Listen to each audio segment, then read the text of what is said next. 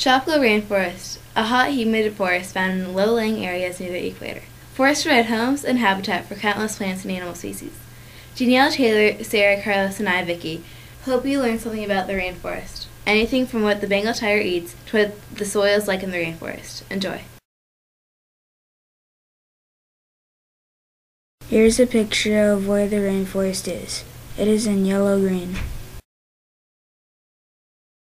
Rainforest climate. The average amount of rainfall per year in the rainforest is in between 50 and 260 inches.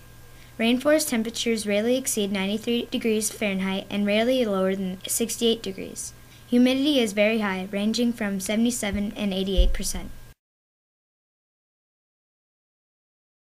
The vampire bat is a bloodsucker. When it is a baby, its mom pukes up its blood for the baby to eat.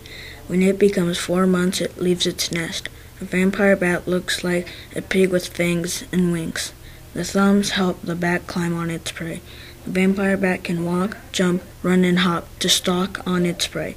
A vampire bat can live up to 19 years in captivity, but in the wild it lives up to 9 years. A vampire bat eats birds and other mammals. The predators are hawks and eagles. It keeps the hawks and eagles population up. The golden lion tamarin. First, let's talk about the animal's adaptation. The golden lion tamarin has long claws for climbing trees and picking bugs out of small places. Also, when an owl comes swooping over, they flatten themselves against the tree and grip the bark as hard as they can. This is used as a survival strategy. Now let's talk about their interactions. Because they have so many predators, they sometimes sleep with other tamarin families for protection. Sometimes the older siblings help teach and raise the younger tamarins. And finally, their usefulness. Poachers desire their fur because it can sell for as much as $20,000 on the black market. Tamarins are social and help each other survive. One of the animals in the rainforest is the Bengal tiger.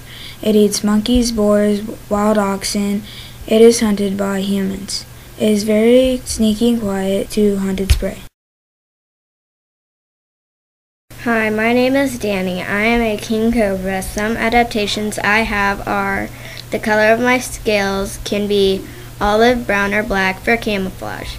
Even as a baby, my venom is as strong as my mom's. I eat other snakes, lizards, some frogs, and some small mammals. I am afraid of mongoose, humans, and birds of prey, but I keep down populations of snakes, lizards, and small birds and mammals.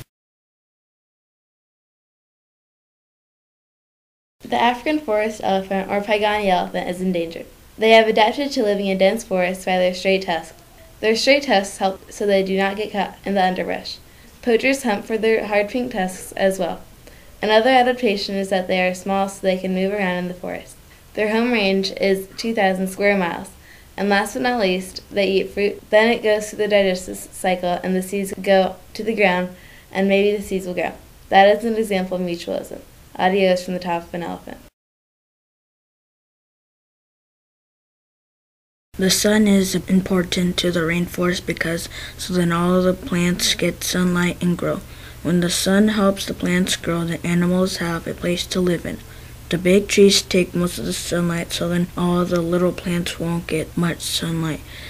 It is very cool at the bottom of the rainforest. The little plants always have lots of shade. Hi, I am a strangler fig. I will be about 148 feet tall when I grow up. I live in crooks of trees and between branches of other trees.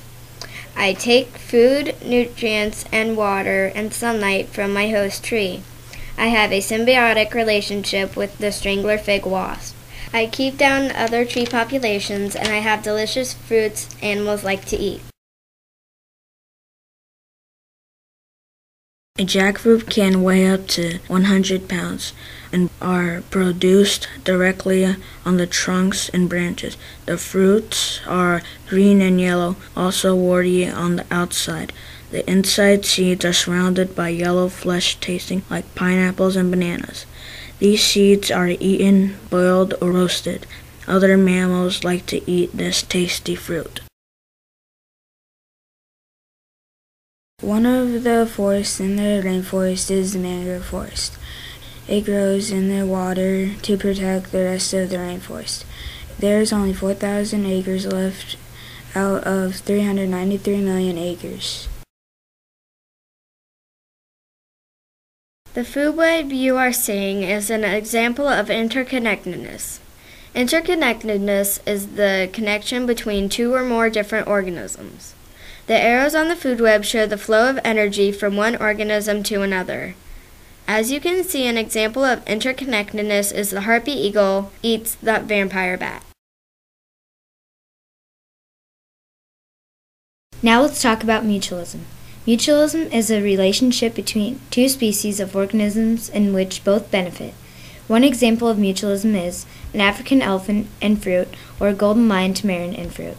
In both relationships, when the animal eats the fruit, the animal gets the food, and the seeds travel through the digestive system, fall to the ground, and hopefully grow into a small tree. Parasitism is a relationship in which one organism benefits and the other is harmed. If you recall, earlier we talked about the strangler fig. It is involved in a parasitic relationship. The strangler fig is a parasite to its host tree, therefore harms the host with a deadly grip with its branches, sometimes killing the host tree.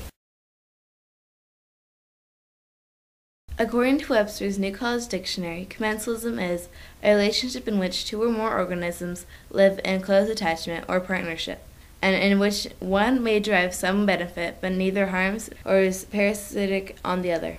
After reading that, I'm confused. An easier definition might work better. Commensalism is when one organism benefits and the other is neither helped nor harmed. In the rainforest, a Bengolia villa plant hooks onto other plants for support. It helps the Bengolia villa, and the other plants just help it along. That is commensalism in the rainforest. The soil in the rainforest is covered with dead leaves. If you were to brush away those leaves, you would find sticky red-brown mud that smells like moldy clay. The plants on the floor of the rainforest don't get a lot of sun. To get as much light as they can, they have large leaves. Did you know that some of the trees in the canopy are 160 feet tall? Now that's tall. And remember, abiotic isn't dead. It's just something that's never lived. Or else my Grandpa Joe would be abiotic. Anyways, see ya. When people need a place to live, they use wood. Most of the wood they use comes from the rainforest. The rainforest is now smaller. It was a lot bigger a long time ago. It used to fill up at least 2 times more than it does right now. As you can see, the rainforest has a variety of living and non-living organisms, and it is being chopped and cut down about 1.5 acres a second.